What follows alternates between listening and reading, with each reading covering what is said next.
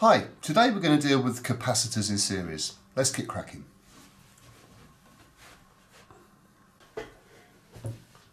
A capacitor is effectively an electronic component that comprises of two metal plates separated by a material known as a dielectric.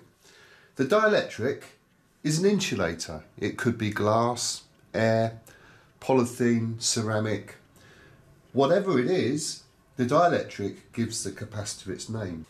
A capacitor stores an electric charge between the two metal plates, and charge is measured in coulombs. If we look at the circuit I'm pointing to here, imagine I switch the circuit on. The positive charge from the voltage source deposits itself on this plate of the capacitor, and the negative charge deposits itself on this plate of the capacitor. And when this plate is equal to this plate and this plate is equal to this plate, no more current flows in our circuit. Instead, we have a charge built up between the positive and negative plates of the capacitor, and that charge is something called an electric field. An electric field exists between the two plates, and the electric field stores energy. So capacitors store energy in the form of an electric charge. Some of the terms we're going to be dealing with today. Capacitance is measured in farads. The farad is an extremely large measure, and it's far more likely that you're going to measure capacitance in microfarads, that's millionths of a farad, or nanofarads, billionths of a farad. We've already mentioned charge, but charge is measured in coulombs, and it's given the letter Q. And Q is equal to the amount of current flowing in the circuit times the time, measured in seconds. Voltage is a measure of potential difference, PD.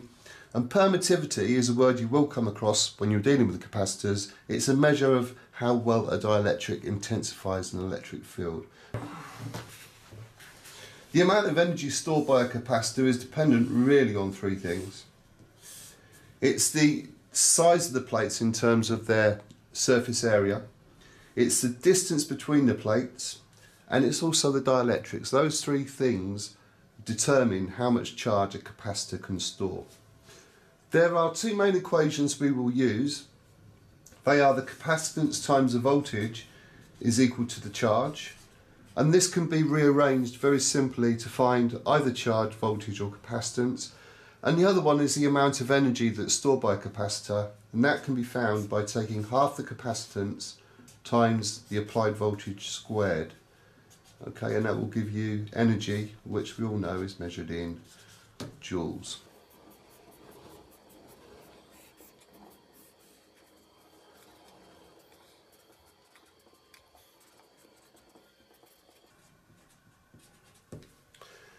Here I have a simple series circuit with three capacitors, 2 microfarads, 4 microfarads and 8 microfarads, and we have a potential difference here of 12 volts. The first thing we will find out is the total capacitance of the circuit. Now, for a series circuit of capacitors, it's the direct opposite of a resistive circuit. So to find total capacitance, we use the technique product over sum, and we take two capacitors, the product of two capacitors divided by the sum of two capacitors first. So I'm going to do 4 microfarads and 8 microfarads. So 4 times 8 divided by 4 plus 8 gives us 32 divided by 12, which is equal to 2.66 microfarads. We can then take this 2.66 microfarads and apply it with the final capacitor.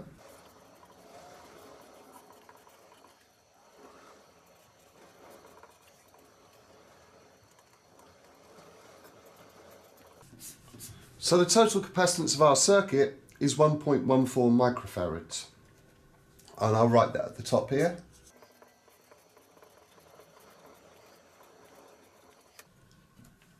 One thing we have to be aware of is that micro, denoted by this little U symbol here, stands for 1/millionth. Therefore, to get the correct number, we have to divide 1.14 by a million.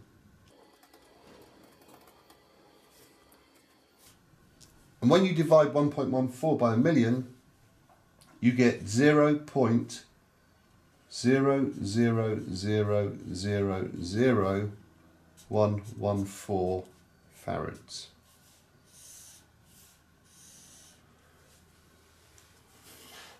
Next we can find the total charge. Now there's one equation that we deal with capacitors with all the time in terms of charge, voltage and capacitance, and that is C times V is equal to Q. C stands for the capacitance, V stands for the voltage, and Q stands for the charge. So we can find the charge in this circuit by multiplying our total capacitance by the applied voltage.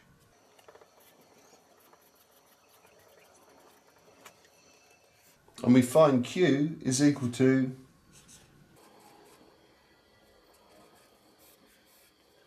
13 microcoulombs.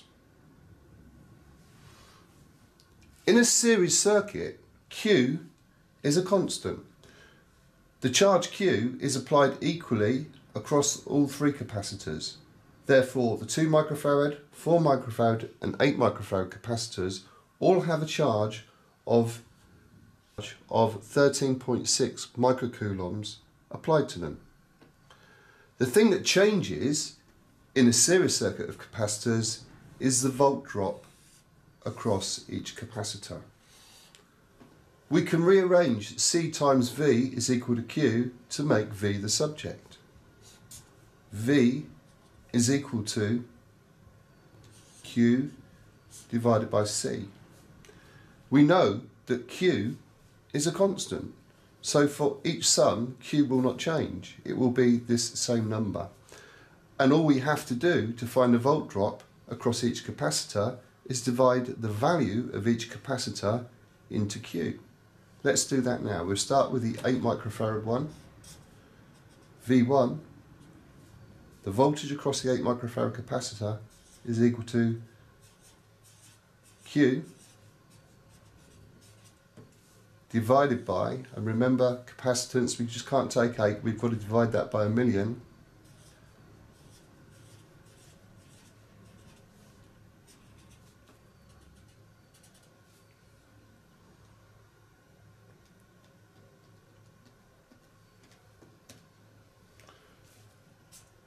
.71 volts.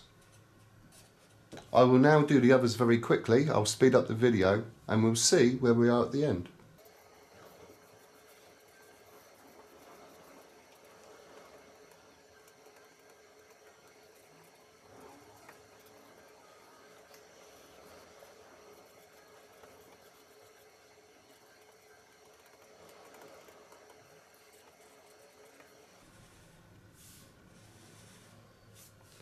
So we have 3 volt drops of 1.71 volts, 3.4 volts and 6.8 volts across these capacitors respectively. If we add those volt drops up, we come to approximately, in this case, 11.9 volts. I have rounded things up a bit and up down a bit. If you went to, say, 6 or 7 significant places, you would find that the voltage drop here will equal the applied voltage. There's your check. This has to be close to this if you've done it correctly. If you're more than a couple of volts out, you've definitely done it wrong. You need to check your working. The other thing we need to look at is the amount of energy stored by a capacitor, and there is an equation for that, and that is half the capacitance times the applied voltage squared. And we're going to do that for the entire system. So half the capacitance, we know that this is our total capacitance here. So we can go, and that gives us 0.000000. It's -7, so it's a decimal place and 6 zeros. That type of rule always applies. If it's -6, it's a decimal place and 5 zeros. -4, decimal place and 3 zeros. Yeah. So this is -7. It's a decimal place and 6 zeros. 57 times We know that 12 squared is 144. Okay, and we can do that sum very quickly.